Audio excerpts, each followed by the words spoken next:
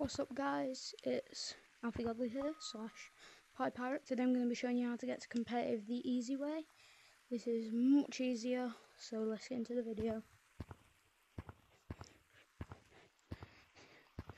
I'm going to try to do this as fast as I can because I haven't mastered editing yet, so this video could take long if I don't master it. So what you're going to do is you're going to hit off here. Okay, that failed.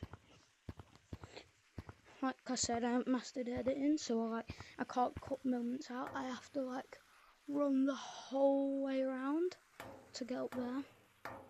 So come on here, you'll bounce. Oh.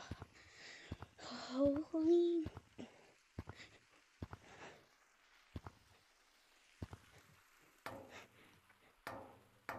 It's probably come right here. Bounce. Oh no. This is hard work.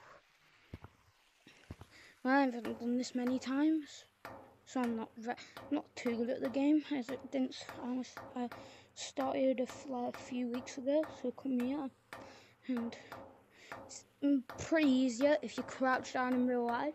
Just as you hit your hand off, you jump in real life. So oh, go do that. You're gonna go.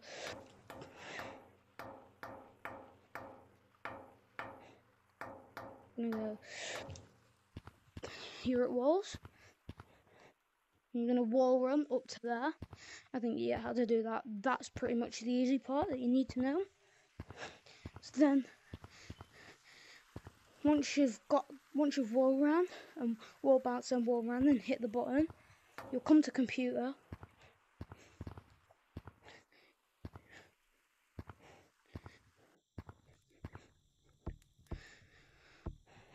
Come to computer, go down to queue.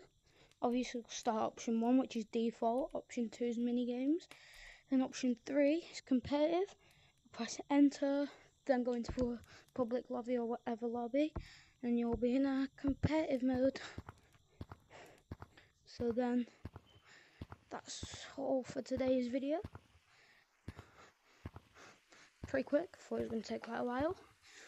Like, subscribe, seriously subscribe. Comment more video ideas for in the future, and comment if you want a part 2 in more detail, because I feel like that wasn't the best that I can do. Anyway, this is Alfie Godly / Party Pirate signing off.